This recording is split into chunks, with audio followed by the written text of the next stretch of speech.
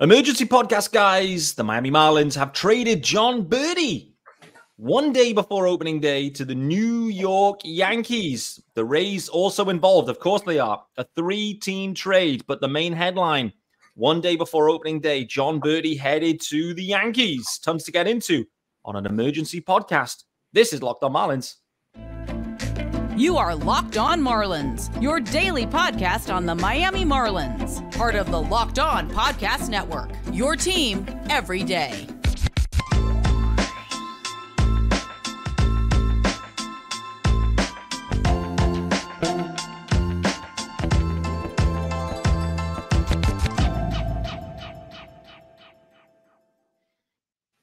Greetings from England and welcome to an emergency podcast. I'm your host, Peter Pratt. Hit me up at Miami Marlins _UK. If you listen to the pod, of course, hit subscribe, leave a review as well. This is your team every day and sometimes twice because, yes, this is an emergency episode and we are going for a double episode Wednesday, the 27th of March. Don't forget, guys, there's a YouTube channel, so hit subscribe over on the YouTube channel and join me in the comments as well. Let me know your thoughts on this trade specifically. Jon Berti has been traded to the Yankees. Tons to get into, of course. Delighted to be welcoming back to the show the UK GOAT, Sean Barrett. Shawnee B, how are we doing? I'm doing well, Pete. Yeah, day before opening day, certainly interesting times. But yeah, me and you love an emergency podcast, so certainly gets the juices flowing. Yeah, it does, no doubt. I'd already recorded one, so this is like episode 2. And yeah, the news broke. Jon Berti traded to the Yankees, which in some ways was a surprise in that, like, there hasn't been any, rumors of this at all. But actually, from the Yankees' perspective, I get it. Like, they're dealing with some issues, some injury issues at this point. So they had a need to fill, and yeah, perhaps the Marlins are going to fill that need. So interesting one. Tons to get into. Before we do that, this episode is sponsored by our good friends over at Gametime. Yes, sir. And you can download the Gametime app, create an account, and use the code LOCKEDON for $20 off your first purchase. So let's just recap the full trade here. It's a 3-teamer. And of course, with Peter Bendix involved, somehow there has to be something linked to the Tampa Bay Rays. We heard that Berti going to the Yankees. We were waiting to see what came back.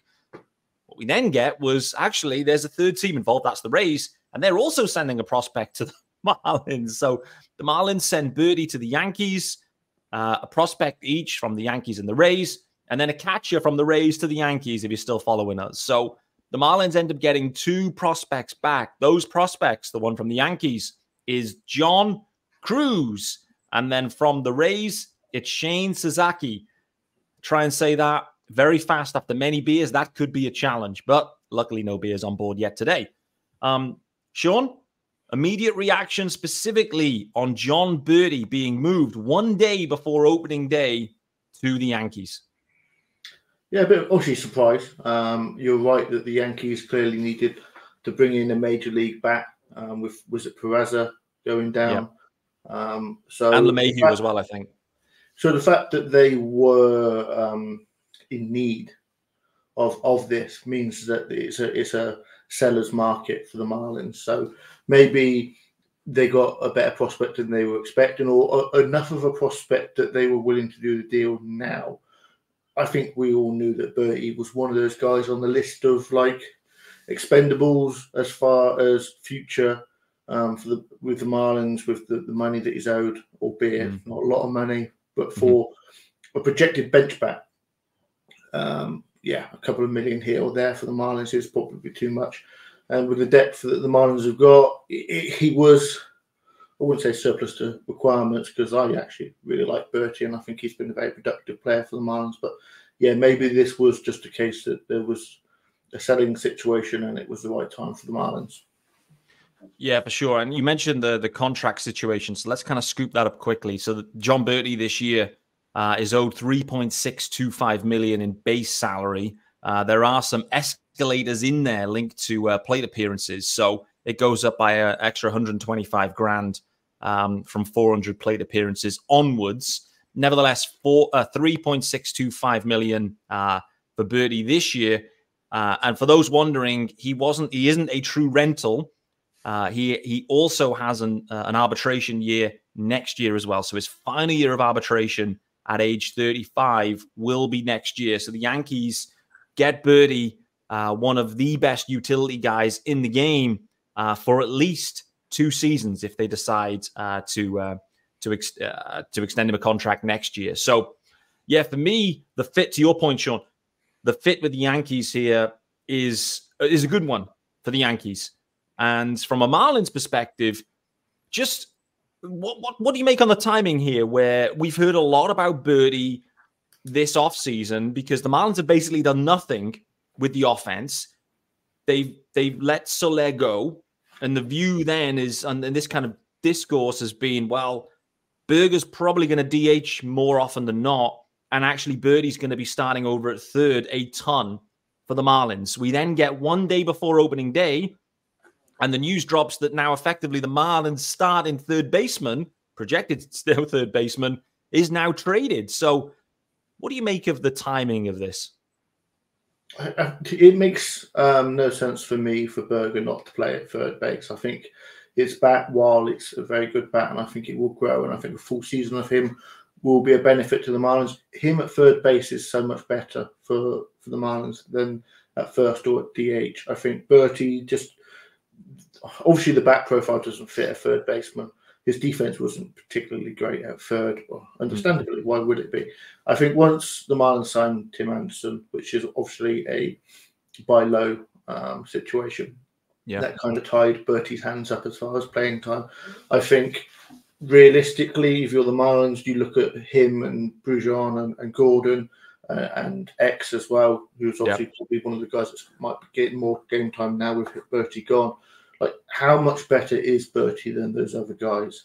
Obviously, you're paying Berti more. And if you've got someone willing to give you quality assets for that, then yeah, that little bit of an upgrade that the Marlins are going to lose this year in a year, which, I mean, we're all pretty certain now that 2024 is probably a punt season, if not the beginning of a fire sale. So this makes all the sense in the world.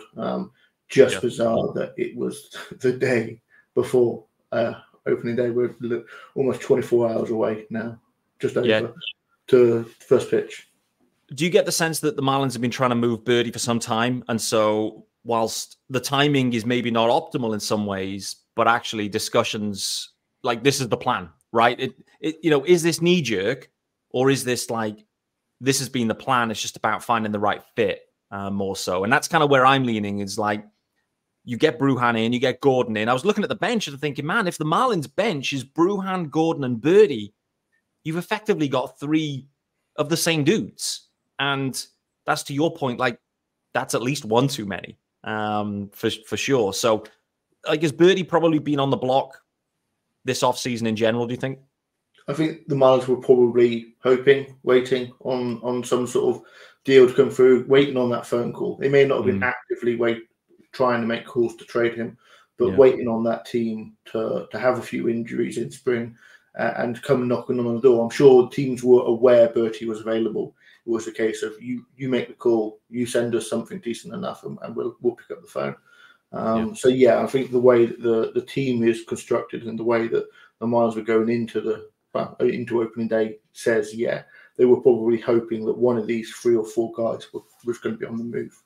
Yeah, I guess. And the interesting bit, we're going to speak about more of this after the first ad, but, the main headliner, I guess, back from the Yankees anyway, is John Cruz. And when we look at him, he's 18. He's going to be 19 during this season. So the Marlins moving one of their better performers, actually, in terms of WAR anyway in 2023, and has been just a solid performer, John Berti. He's just so good in his role. So for the Marlins to be comfortable moving someone like that to effectively go and get a flyer prospect, the dude that's like 18, that, is multiple years away at this point, not like a top prospect. I mean, I know they need to restock the farm, etc. But, what does this kind of say? Like, what kind of message does this send the fans at this point, I guess? It says to me that, this year is not a season of importance.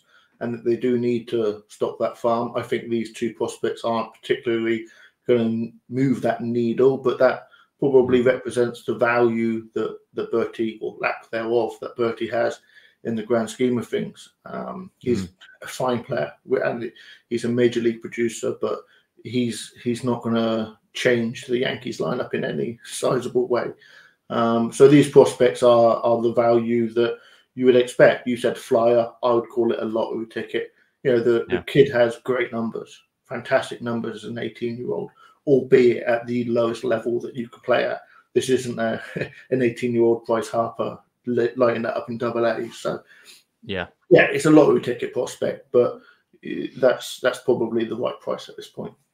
Yeah, for sure. All right, well, we'll dig into them in a little bit more depth after the ad, because I think it's right too. And equally, we can look back at some of Berti's kind of best moments as a Marlins player. And actually, it's a really good story. Like Berti and the story and his career thus far all being like really positives. And I'm sure as Jon Berti moves to New York, every single Marlins fan will have a favorable opinion of Jon Berti, both on the field, off the field, and everything really. So we're going to dig into that in more depth. Before we do, it's time for our first ad, and it's our good friends over at PrizePicks. Yes, sir. Right, so, guys, PrizePicks. It's the largest daily fantasy sports platform in North America. The easiest and most exciting way to play DFS. It's just you against the numbers. Instead of battling thousands of other players, including pros and sharks, you pick more than or less than on 2 to 6 player stat projections and watch the winnings roll in, baby. Yes, sir. Football season may be over, but the action on the court and the floor is heating up. Whether it's tournament season or the fight for playoff home court, there's no shortage of high-stakes basketball moments this time of the year. Get in on the excitement with PrizePicks, America's #1 fantasy sports app, where you can turn your hoops knowledge into serious cash, including 100 times your money right now on PrizePicks. With as little as 4 correct picks, you can turn $10 into 1,000 with NBA, NHL, and college basketball entries today on PrizePicks, America's #1 fantasy sports app. All you have to do is download the app today and use the code LOCKEDONMLB, all lowercase. That's LOCKEDONMLB for a first deposit match up to $100. PrizePicks, pick more, pick less. It's that easy.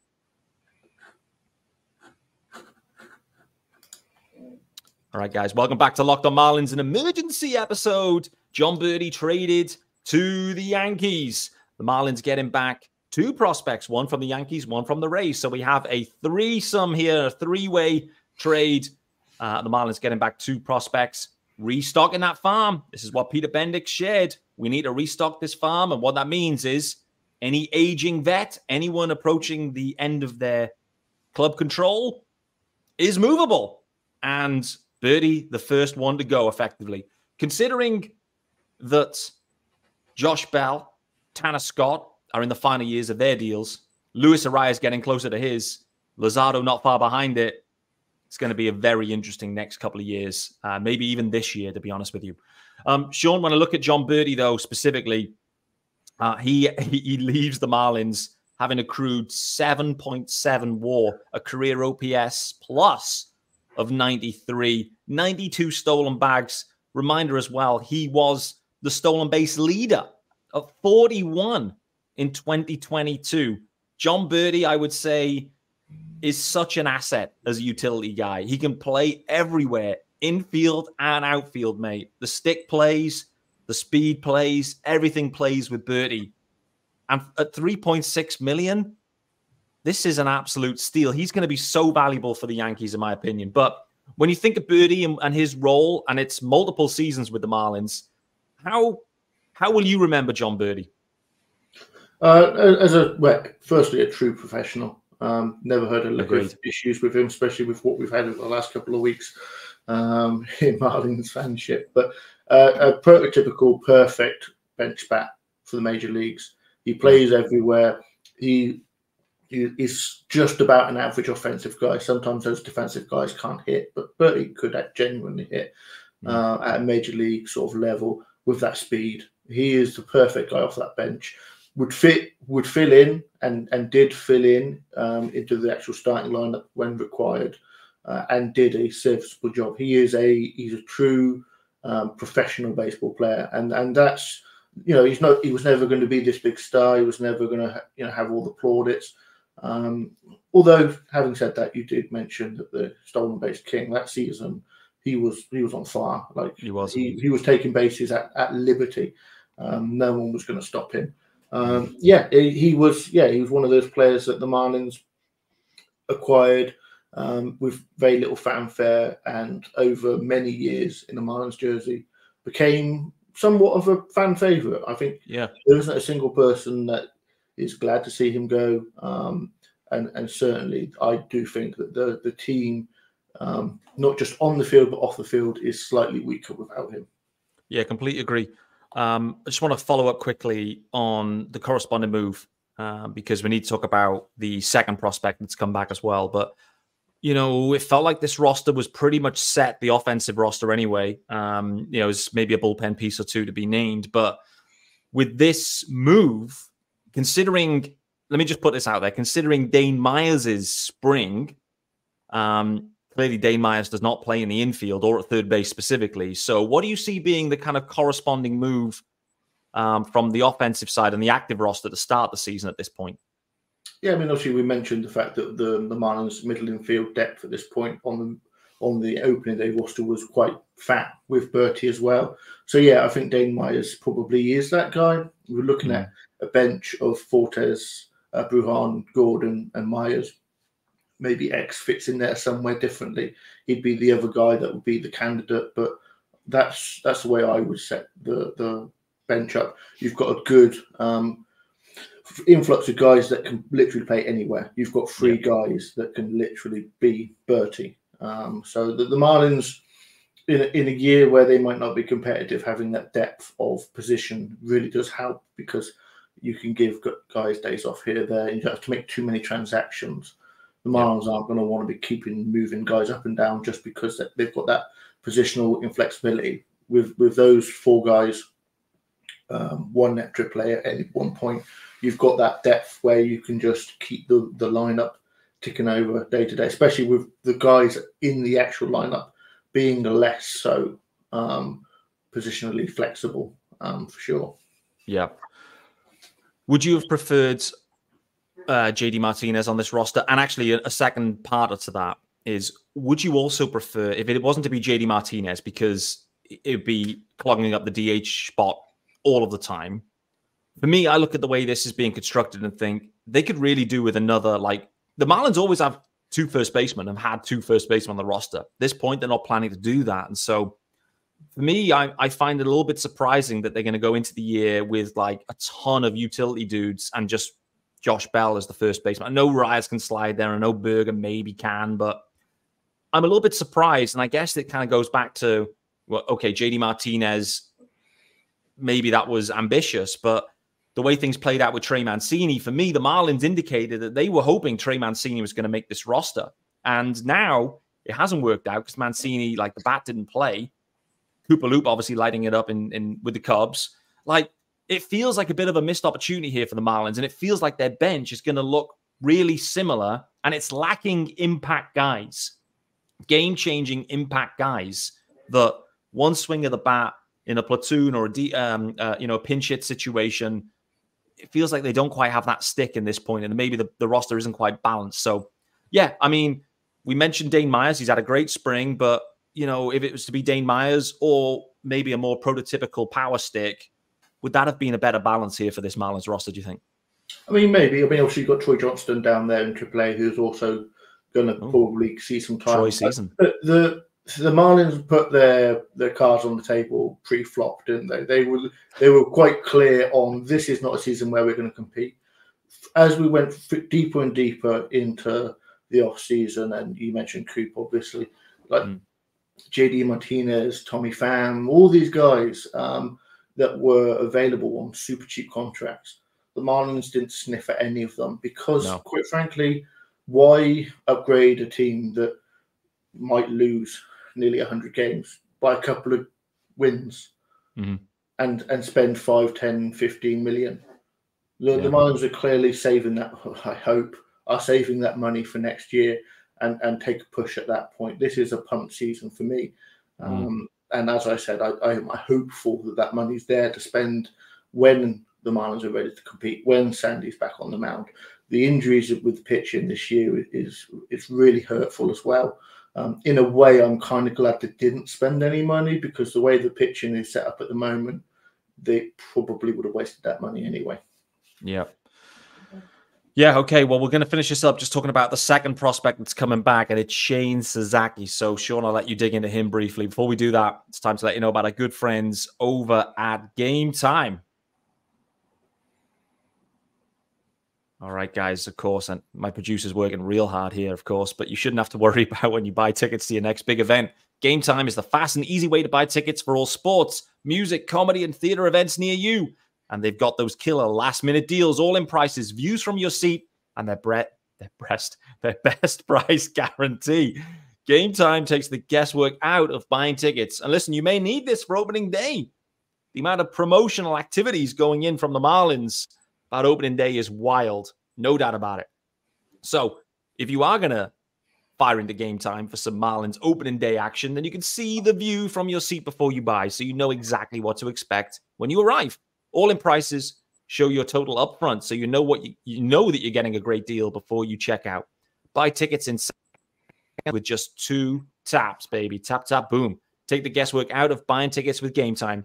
Download the Gametime app, create an account, and use the code LOCKEDON for $20 off your first purchase. Terms apply. Again, create an account and redeem the code LOCKEDON for $20 off. Download Gametime today. Last minute tickets, lowest price, guaranteed. All right, guys, welcome back to Locked On Marlins, an emergency episode. Jon Berti traded to the Yankees, a couple of prospects back to the Marlins. It includes Cruz from the Yankees and Shane Sasaki from the Rays. Of course, the Rays had to be involved in this. We've talked a little bit about Cruz. I mean, this is an immediate podcast. We haven't really had time to dig into it. But Shane Sasaki, Sean, what are you seeing there in that profile? The high-level numbers look interesting, but clearly an outfielder who's getting older, and, you know, maybe we have to take a little bit of a pinch of salt with the numbers. But what are you seeing? Funnily enough, I'm seeing a lot of Jon Berti. If you look at Jon Berti's minor league career, slightly older prospect, older at the lower levels, but putting up some good contact numbers and a lot of speed. That's exactly what Sasaki's doing. The one thing that Sasaki has over Jon Berti is that his centre field defense might actually carry him all the way up to the show, which would be very valuable. Obviously, that speed is good anywhere in the left and right corners of the outfield, but at centre field, obviously, that value is super high. So, yeah, I mean, again, this is probably a quad A guy. Like we've seen a lot of these guys cycle through the Marlins over the last couple of years, and we kind of got excited by them, like the Jacob Myers and the Groshans, and Mangum particularly for me as well. But this guy is in that same sort of value, but having that speed, that one asset that you can just pin down and say, this is maybe not an elite skill, but a very high level skill, is certainly something that has value. His hit everywhere, has shown value everywhere. Slightly older than you'd like to see at every level, but that speed transitions through the levels. Speed is not a thing that will come down. I think that is something that will translate. There's a little bit of pop in there, but again, age and level, I'd much rather see the contact rate and the speed carry him through to the higher minors over the next couple of years, and then obviously we'll see how that translates even when he arrives in a Marlins jersey. All right, well, final question before we get out of here, and it's tough to answer this one, to be honest with you, because, well, it's immediately happened, and really this is going to come down to, you know, how these guys that have been added to the farm system develop over the next few years. But your immediate reaction, Sean, immediate trade, the grade for the trade, so to speak. You know, Berti gone, couple of years of control, solid dude, super solid dude, and super productive, actually, for the Marlins. But he's moved. They get 2 prospects back. 2 interesting looking guys for certain. So how are you seeing this one? I'll give it a B+. There's not enough there for me to get super excited about the return, but I also understand that the value that Berti had diminishes that to a certain degree. And again, if Berti was going to add 2 wins to the team this year, I don't see much point in winning 67 games over 65 games, to be honest. Yeah. I mean, the Marlins have been kind of trending this way. This kind of predates Peter Bendix in some ways, but he added even more into this mix. But like Kim was loading up on middle infielders. Peter Bendix has basically kind of moved most of them on or DFA'd them, but then added in his own wave of them, including, well, Tim Anderson being the headline, but Vidal Brujan, Jone Bride's in there. Like they've added a ton of dudes that, you know, all in a similar mold.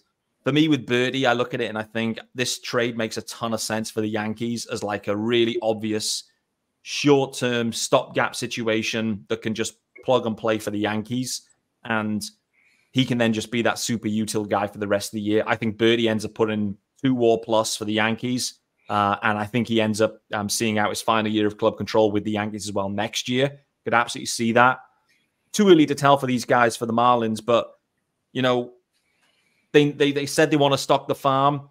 The guys that are ending their club control, like we just have to accept that's the business model and will be the business model. And it's not just the business model for Jon Berti. It's the business model for Urias, Tanner Scott, Josh Bell, Jesus Luzardo in a few years' time too. That's just what's going to happen. And so mentally we're accepting it. And it's about, from a club perspective, being able to identify talent in other clubs, farm systems that can help the club and give them that 6-7 years worth of control beyond. So, yeah, I'm with you on the, you know, this is probably like a B for me. Like, feels like a bit of a what. Like, I'm not pumped about it, but I think that probably lingers.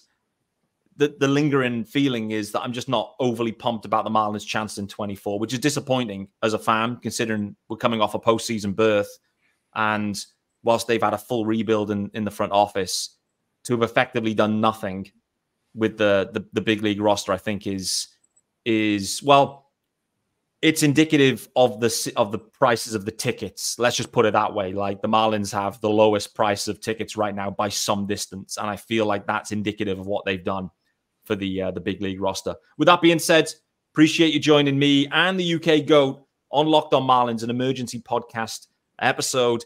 Jon Berti to the Yankees, where I think he will do well. The Marlins get 2 prospects back. One from the Rays and one from the Yankees. Wait to see what the future holds for those guys. But in the meantime, the Marlins, they look to do something in 2024. We don't quite know what it is. It's probably going to be further stocking of the farm. Look forward to seeing you guys tomorrow for opening day. We'll see you then.